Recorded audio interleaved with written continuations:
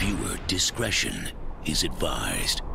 Fire Emblem is infamous for its fanbase, and with the series' massive cast of characters, it's no surprise that the mere mention of some of them causes every nerd within a 5-mile radius to go sicko mode. In this video, I'll be going over some of the most controversial of the bunch, whether it's because of their role as a character or their performance as a unit.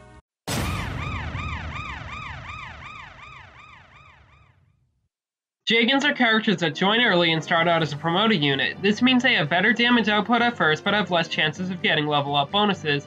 Because of this, some fans believe that Jagans aren't worth using and should be benched in favor of other available units. This sentiment has even become a common piece of advice that's given to newer fans. In recent years, some have started to argue against this advice and bring up how most of the available units aren't good enough to warrant the extra EXP. Furthermore, these fans have also cited the necessity of Jagans on higher difficulties, especially in specific types of playthroughs such as LTC or 0% growth.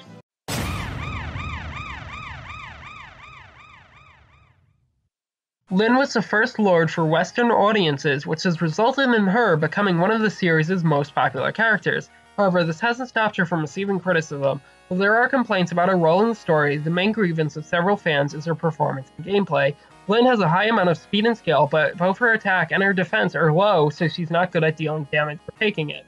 In addition, she wields a sword in a game where both lance units and ranged units are prevalent, which puts her at a massive disadvantage.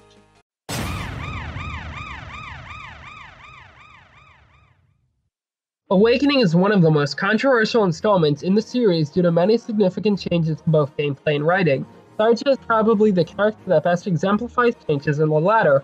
She wears skin-tight clothing and is obsessed with the player character, which resulted in many fans labeling her as pandering. To add fuel to the fire, Tharja is one of the most popular characters in Awakening, which results in her making a lot of appearances in subsequent material, much to the chagrin of these fans. Then 3 years later, Intelligent Systems introduced Camilla, a character who had all the traits that made Tharja controversial, but with the added bonus of incest.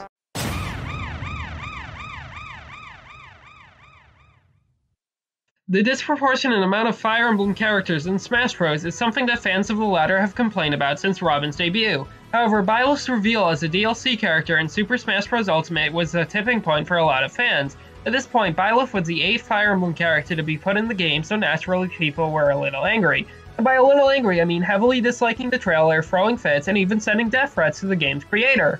Don't worry, Fire Emblem fans have the perfect solution: spamming the same image. That'll show them.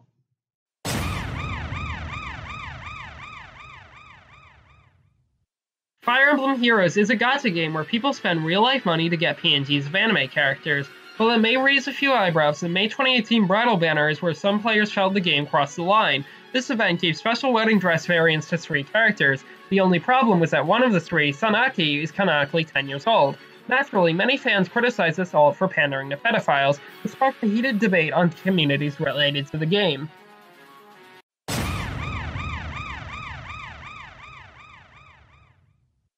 I decided to end with Edelgard because this entry has spoilers for a game, so if you actually care about its plot, get the fuck out of here.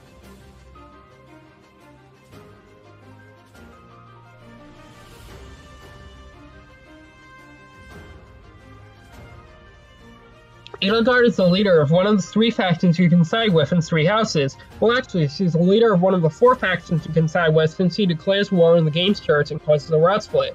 Because of her extreme actions, Edelgard is an incredibly divisive character. While she has plenty of fans and even won the Choose Your Legends ballot, she is also disliked by a significant portion of the fanbase to the point where she has been called both a communist and a fascist. There was even one popularity poll where almost a third of respondents described her as the worst character. What's my name? Dunkachino! Dunkachino!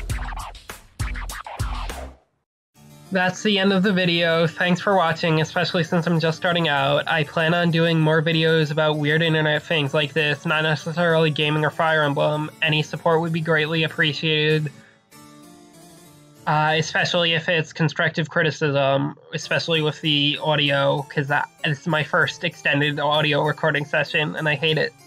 If you want to see any of the footage or music I used to create the video, I'm gonna put a playlist in the description and the cards thing, and you could use that.